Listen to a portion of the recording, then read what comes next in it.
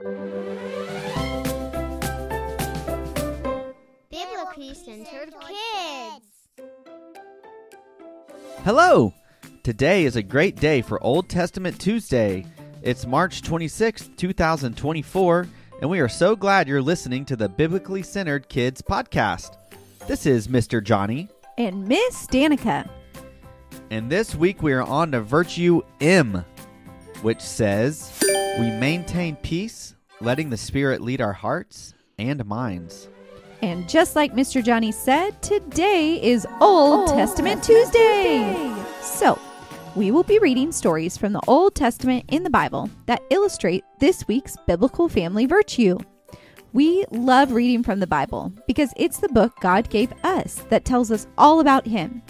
When we read it, we can discover what He's done in the past and then learn what He has to say to us today.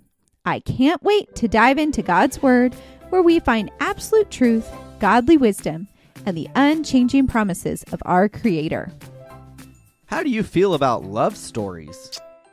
Do you like them? Well, we have one for you today, and it's from the book of Genesis, and it's about Isaac and Rebekah. If you remember from your Bible, Isaac is the son of Abraham, who God established his covenant with in the Old Testament. Abraham had a very important wish for his son, Isaac. He wanted Isaac to marry someone who shared their deep faith in the true God and good virtues, not someone from Canaan, where they lived, which had different beliefs from them.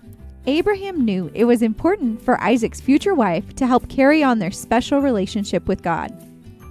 Abraham remembered his brother Nahor's family back in the land of Haran, far to the north. They were people of strong faith, and he'd wondered if maybe, just maybe, the perfect wife for Isaac could be found there.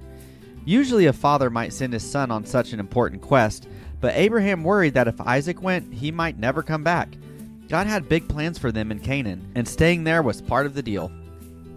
So, Abraham asked his most trusted servant, Eliezer, to make a promise. Please go to Haran and find a wife for Isaac from my family, Abraham requested. If the girl agrees, bring her back. But if she doesn't, you're free from your promise. Help my family maintain peace and allow God to lead your heart and mind on this mission. Eliezer set off on a long journey with 10 camels and lots of gifts, hoping to find the right lady. But how would he know who she was? Believing in Abraham's God, Eliezer prayed for help. He asked God to show him a sign. At the town well, where all the young women gathered, he would ask for a drink.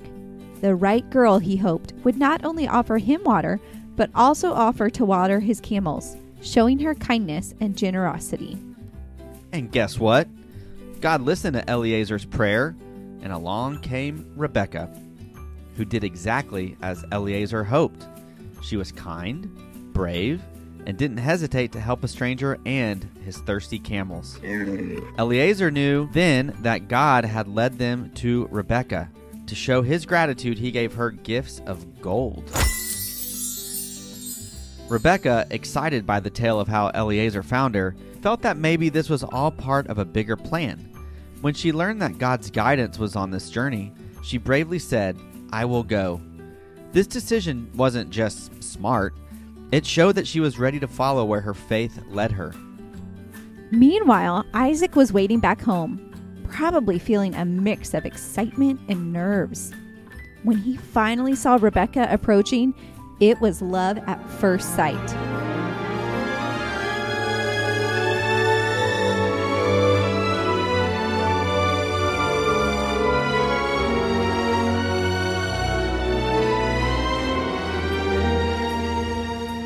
He was thankful for his father Abraham, seeking out who God wanted him to marry, and he was thankful for Eliezer, who allowed God to lead him to the right woman. And this story isn't just a love story. It's about listening and letting God guide our choices. By trusting in God, Abraham, Isaac, Eliezer, and Rebekah all played their part in a plan much bigger than themselves. It teaches us that when we let the Spirit lead, amazing things can happen, just like in this beautiful story of faith, bravery, and love. Let's pray. God, we are thankful that you speak to us today. Thank you for giving us examples of how to trust your guidance. Help us to seek you in our big and small decisions. We know that following you results in peace. In Jesus' name, amen. Today's story reminds us that God does have a plan for our lives. It's up to us to seek Him on what that is. Don't forget to tell your mom or dad to visit biblicallycentered.com for some free downloads on biblically centered virtue. We are so glad that you joined us in the Old Testament today, learning all about listening to God's leading. You will never regret trusting where God leads you. Until next time.